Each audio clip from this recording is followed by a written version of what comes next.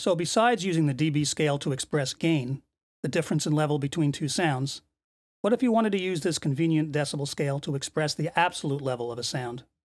Well, since a dB measurement is always a ratio, using dBs to express the specific level of a sound wave is done by comparing the level of the sound to a reference level. There are several different dB level scales you run into in recording and mixing, but remember, since they all use the same dB measurements, a particular change in level is the same number of decibels in any of these scales. If you want to measure the level of sound waves in the air, you'll be measuring sound pressure level, or SPL, so a particular loudness level would be expressed as dBspl. The reference is the quietest sound human hearing can perceive. This is called the threshold of perception, and in the dBspl scale, it's 0 dBspl. All other dBspl levels are relative to this, how much louder than 0 dBspl the sound is. Humans can perceive a very wide range of levels, using linear measurement scales over a 1,000,000,000,000 to 1 ratio. In dBspl, this translates to about 120 dB. The actual level of approximately 120 dBspl is referred to as the threshold of pain. That's the level at and above which we perceive sound as painful and are in imminent danger of hearing damage. This range, 120 dB between the threshold of perception and the threshold of pain, is the dynamic range of human hearing. To put these levels in some context, two people talking face to face probably hear each other at a level of around 50 to 60 dBspl or so, depending on how quietly or how loudly they're speaking and how close together they're standing. Live acoustic music can range from 30 or 40 dBspl in quiet sections up to about 100 dBspl or so. Amplified music can be even louder.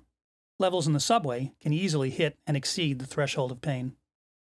Again, I'll talk more about the limitations of human hearing in a later tutorial. Many engineers recommend setting the average listening levels in the studio, especially when mixing, to approximately 83 dBspl, more or less.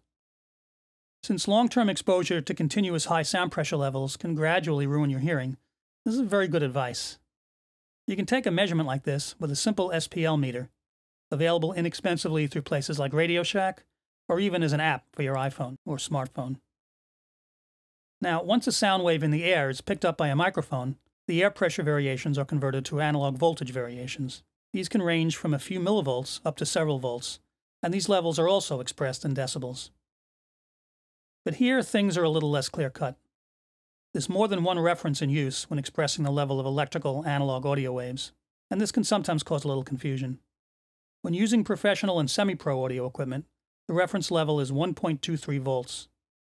But this is not the lowest possible level, like with the dBspl reference. Instead, it's the highest average level a steady audio signal can have, excluding any sudden transient peaks in the wave, like when a hammer hits a piano string, causing a momentary clunk at the beginning of the note.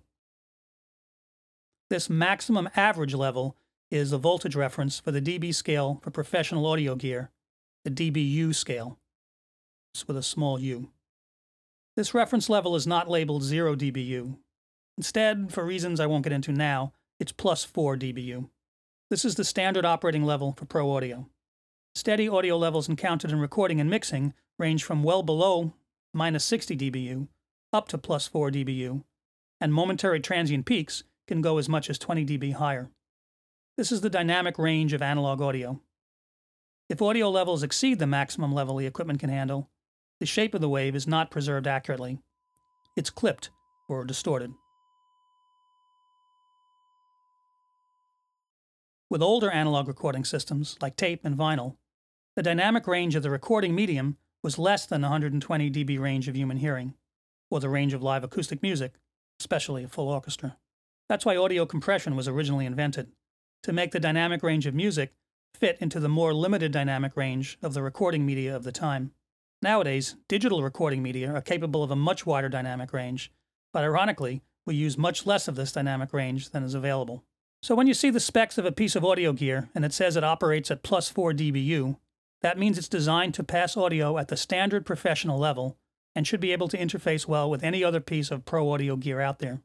But consumer audio gear is designed to operate at a slightly lower average level, with a different reference level of only 1 volt, and a lower standard operating level using a slightly different dB scale, the dBv scale. That's with a capital V. The consumer standard operating level is minus 10 dBv, and because of the different reference voltage, it's not 14 dB lower, but 11.8 dB lower than Pro Audio gear. Now that's enough of a difference in level to potentially cause problems running audio signals between Pro or Semi-Pro gear and consumer gear. Since DAW interfaces might operate at either Pro or consumer level, it's important to check the specs and avoid any mismatches when setting up the studio. If there is a mismatch, small utility boxes are available to properly match operating levels between Pro and consumer gear for the best sound quality.